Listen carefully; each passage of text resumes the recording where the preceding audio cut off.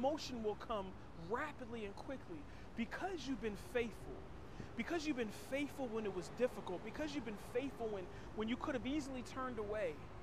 God says, I have seen your faithfulness. I have seen what you've done in secret. And the goodness of the Lord shall visit your household, you and your daughter. And you shall reap in this season.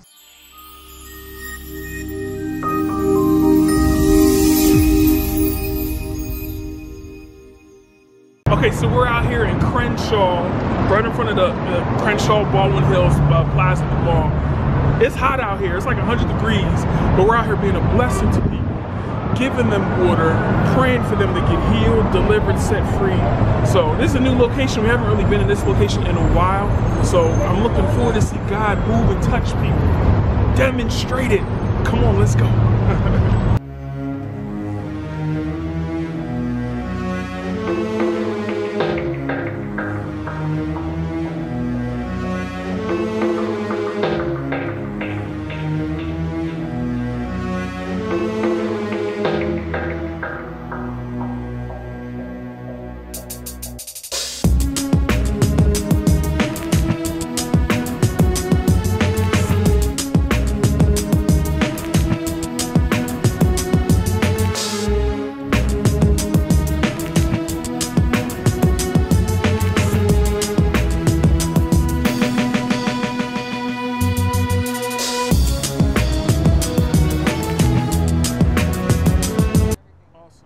How you doing today, sir?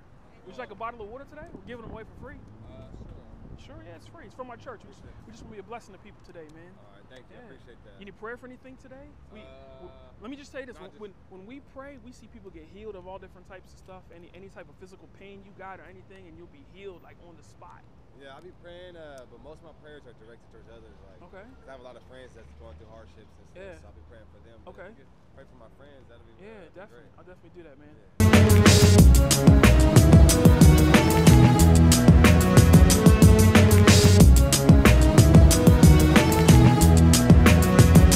It seemed like it was obstacle after obstacle after obstacle. You will find in this season, even though it seemed like it was dark, this will be the greatest season in your life. People will come from all over to bless you. People at your job will be drawn to you. Promotion will come rapidly and quickly because you've been faithful. Because you've been faithful when it was difficult. Because you've been faithful when you could have easily turned away. God says, I have seen your faithfulness. I have seen what you've done in secret.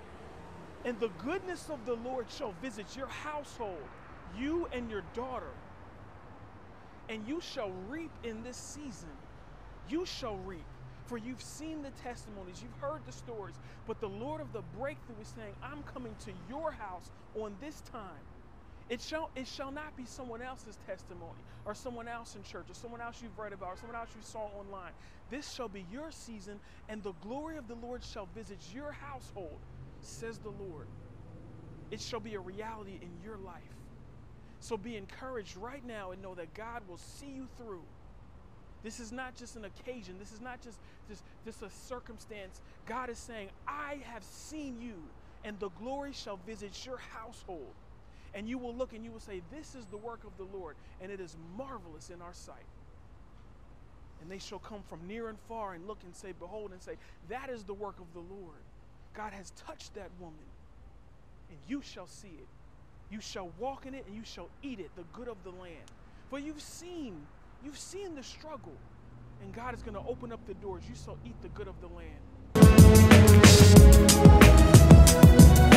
And the power of God just hit Liz. The spirit of prophecy just came on me, and God touched her. But here's the thing. Like, God touched her, and I felt the presence. And right afterward, a guy was walking. Here's the guy right here. You can see him walking with a cane. And the Spirit of the Lord would have healed him and touched him. But he just kept walking. In the Gospels, when Jesus appeared to the two men on the road to Emmaus, the Bible says they constrained him. But this is my point. If they didn't constrain him, it says that he would have just kept walking. Jesus would have just kept walking. So here it is. The Spirit of the Lord just touched Liz, and he's here. And this guy just walks right by. He would have touched him too, but he just kept walking. Don't let the Spirit of the Lord just walk by you. Constrain him. Whew. Glory to God. Isn't God good? Amazing. Hey man, let's pray for this guy coming up. Order today? Yeah, we're giving them. It's from our church. We're being a blessing to people today. Yeah. You need prayer for anything today? We're praying for people. We see people get healed of all types of pains and everything. Yeah, you need. I'm a prayer soldier, always. All right. Always. Yeah. All the time. All right. Don't you think so? Yeah. Anything troubling you physically? You know. No. All right. God bless you, sir. God bless you. He's good, isn't he? I woke up, man. You woke up. He woke you up today. I ain't got no complaints. Amen. You better praise him. Didn't wake up. A lot of but you did, and you in the glory. Good. God bless you, man. All right.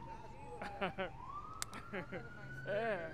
He said I woke up. Because people don't. Woo, man. It's true.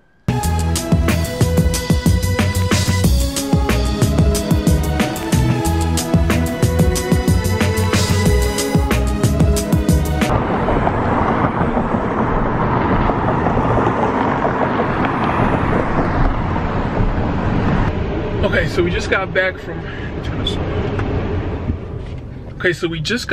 from ministering here in Crenshaw. It was a little slow because when you say healing, people don't know what you mean. And I always think that's interesting because when you say healing, they think you talk about medicine. Like the ad, the billboard, auto accident pain, they think it's some type of medical settlement or something like that. So when you talk about the supernatural healing power of God, in many neighborhoods that have heard about religion and heard about Jesus and heard about the traditions of men, they don't put two and two together. We've seen so many people today that had canes and had walkers that had pain. They needed to be healed. But when I talk about Jesus, they're like, they don't put two and two together. Religion has done such a terrible job with people that they don't even equate Jesus with the healing power of God. So we got a lot of work to do in this area, but I'm not leaving. I'm going to be here. So we're going to see God move mightily because this is where it's needed.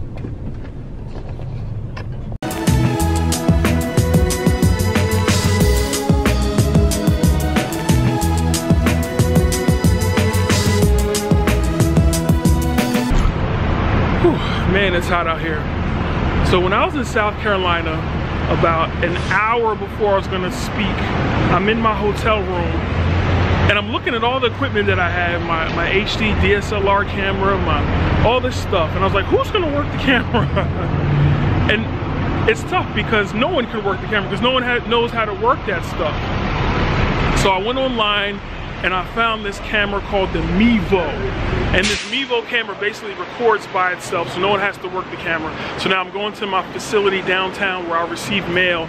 I'm gonna go pick it up. So I'm really excited to see how this thing is gonna work, because now I can just place this camera wherever I go and it's gonna automatically record, and I have to worry about if the footage was lost, if anyone was working the camera. So that's what I'm excited about now.